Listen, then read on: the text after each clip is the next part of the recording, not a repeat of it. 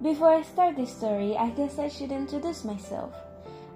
My name is Ryan Weasley, and yes, I am a Weasley. Though I'm not part of that huge family, I'm their cousin. I grew up knowing them, but not really knowing them enough to be called family. I am the same age as Percy, which is 2 years older than the twins, and 4 years older than the Golden Trio. I am a huge fan of Quidditch, but I am also very accident prone, so I never played. Oh, and I'm a Hufflepuff. I guess it started in my first year. I didn't have much space to myself. All my friends were kind of smothering me, so I went out to find a personal spot where I knew they wouldn't bother me. Like I said, I love Quidditch, so I went down to the Quidditch pitch. I would just study or read or do some homework in peace. Whenever I went there was never anyone practicing, so I was never bothered. I did this for about 5 years. Then in my 5th year, I guess the Quidditch schedule changed because about 10 minutes into my usual homework session, the Gryffindor team showed up. Now, I knew some of the people were, like Oliver Wood, the infamous Weasley twins, my cousins, and then I realized something strange. That first year, Potter was there. I chose to ignore them and continue doing my homework because honestly I couldn't be bothered. I have been doing this for the past 5 years of my life on schedule. I was always there on time and I always left on time. They were the ones that changed their schedule, so it was their fault. And it's not like I was in the Hufflepuff team, so what was I going to do anyways? Hey, we have the Quidditch pitch booked for right now. I look up to see Oliver Wood yelling at me. And if you're planning on spying on our strategies, then you can fuck off. Rude. Then my cousins piped up. Oh God, why did they always have to open their mouth? Yo, Ryan, what are you doing here?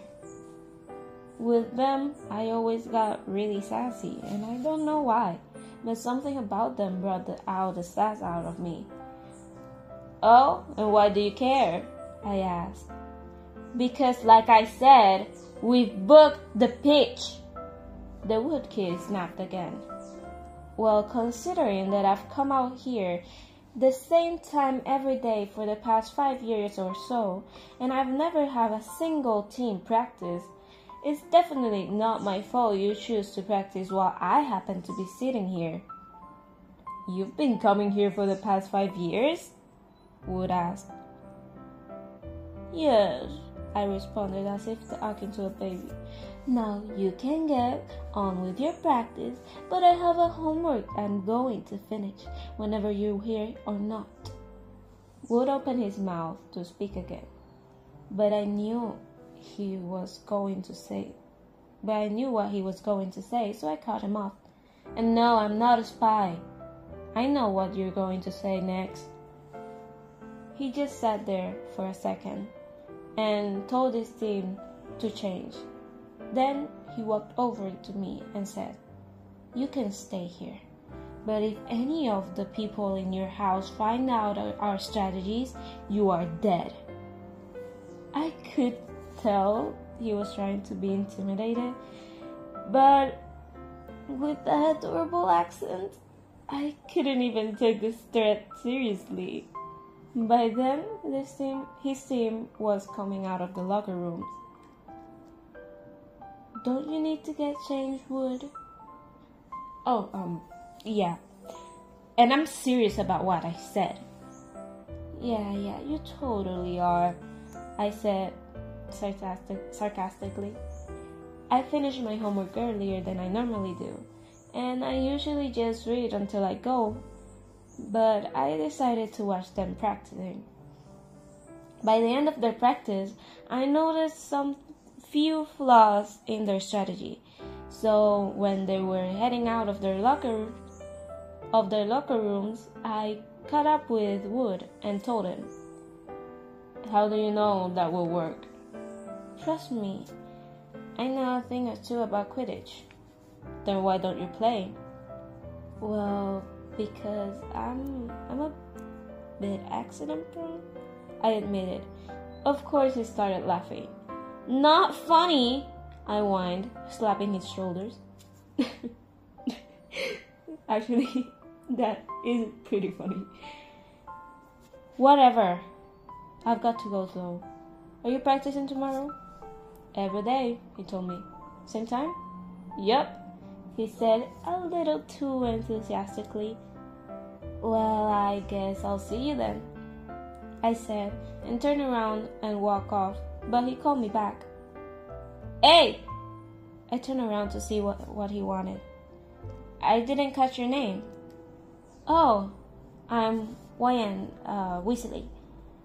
So the twins are your brothers? Wait, you're not Percy's twin, right? No. They are my cousins. I laughed. Oh, well, see you tomorrow. See ya. 2 years later, now in our 7th year, I have been helping Oliver captain his team. We were the best friends, but to be honest, I wanted to be more. I hang out with him in his common room often, and we work on strategies a lot. I still never played Quidditch though. I got a lot of crap from the twins about dating Oliver, but we never let it get to us. My friends in the Hufflepuff teased me about being a traitor, to which I would always respond to that the Hufflepuff team wasn't the one who asked for help. One day, Oliver and I stayed up late in his common room, planning what they were going to practice the next day. Everyone in Gryffindor knew that I helped the team, though most people in the other houses aside from my friends didn't. Honestly, I don't know how though, because I ate with them before every Gryffindor game. Eventually, we were the only ones in the common room, but I didn't really notice. I looked up at the clock and saw that it was 15 minutes to curfew. Shit! Oliver, I have to go! No, just stay here for a little while longer, he whined. You know I don't like walking around when I can get in trouble. Then just stay, he said, grabbing me from behind. I tried to struggle out of his grasp, but I realized that there were only 5 minutes until I had to be back in my common room, and I knew I couldn't make it back by then. Once I settled down, he let me go. Ha! Now you have to stay. Whatever would. I sat down and pulled out the playbook we had been working on. I started to plan on a new play when I realized that he had to keep me here for some reason. Why do you keep me here? Well, I need you to wake up the girls for the late night Quidditch meeting. Oh no. They need their sleep. And you do too, I told him. Well, we're all here, so why can't you? I refuse. Fine, but at least help me do this, he said, referring to his homework. No, I whined. I would be relaxing in my common room right now if it weren't for you.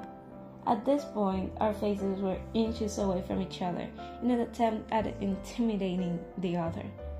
Help me do my homework. Make me, I whispered. Little did I know that this would make all my dreams come true. He closed the gap and kissed me. It was filled with passion, and I could tell he had been waiting just as long as I had for it. Of course, I didn't realize that he had already notified the rest of the Gryffindor team of the meeting, and the meeting was at was at that exact time. So the entire Gryffindor Quidditch team walked down to the common room and witnessed Oliver snugging me. Awkward. We pulled away instantly and looked at the ground. The twins were saying how they called it, and the girls were all like, "Aww," in which I told them to shut up. Anyways, we had a very awkward Quidditch meeting, full of teasing and such. Afterwards, I still didn't have a place to sleep other than their common room. Where are you expecting me to sleep? Because I'm not getting woken up by a bunch of Gryffindors wondering why the hell a Hufflepuff is sleeping in their common room. Well, if I'm sleeping in the couch with you, there won't be such confusion, he suggested, awkwardly rubbing the front of his back. You're so cute, I said, planting a small kiss on his cheek. And that's a wonderful idea, by the way.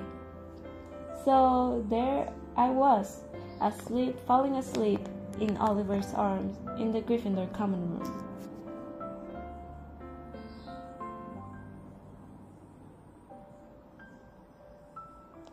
Hey guys, Strawberry Bone over here. I know that we already did the Marauders, and I honestly didn't know what the hell to post next, so I just went on for the past 2 days searching, and I found this story which was really cute. A Oliver ex-YN, ex-reader, ex-listener, whatever. And honestly, I really liked it. It was really cute. And casually, I was listening to an Oliver ex-listener last night, and I was like, you know what? Fuck it, I'm going to do it. I'm very sorry for all the background noise. I usually record at night, but right now it's 11 a.m. and all the birds, all the cars, all the neighbors, they're in the peak moment right now. So I'm really sorry for that. But yeah, I hope you liked it. If you did, subscribe, like, or comment what other character you want next. And I hope you have a wonderful day, night, or afternoon. Anyways, guys, Strawberry Bone out. Stay safe, guys. Love you.